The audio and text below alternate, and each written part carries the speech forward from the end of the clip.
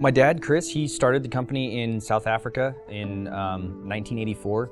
Met my mom, a couple years later, and they moved to the States, and here we are. He was just known for making high quality knives. But he always had like a rising tide raises all boats type mentality. A lot of it is Chris trying to share how to make better products. It's learning for the industry. We've won Manufacturing Quality Award 17 out of 20 years. I don't know, it's on the website, but it's our peers telling us that we set that bar of quality. And that is like massively humbling. We're just knuckle dragging knife makers out here in Idaho, like just trying to put knives together as best we can. No, we're just like, we try and help people out.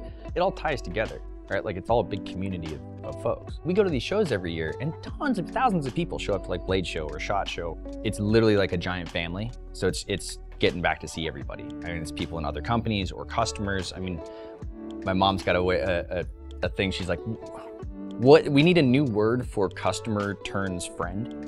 Because we have so many customers that have been collecting knives, our knives and all sorts of knives for their whole lives, have big collections, small collections, whatever, but have become dear friends, almost family. And that is just so valuable, you can't put a price on it. It's the people, man, it really is the people.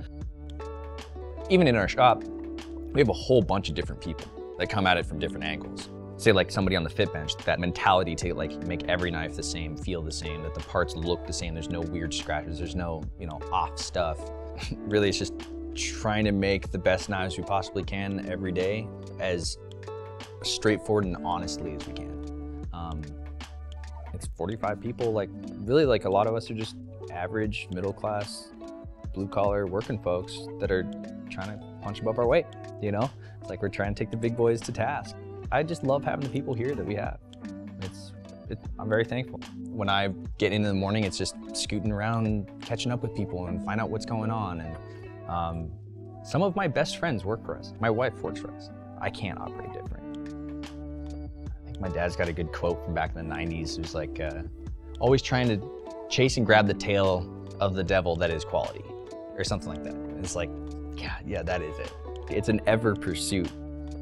This is what our name is based off of. There's nothing more meaningful in my life that I could be doing than what I'm doing right now. Like, hey, this is what I'm kind of born to do, is like at least help fill this role. Keep this endeavor going in whichever way I can.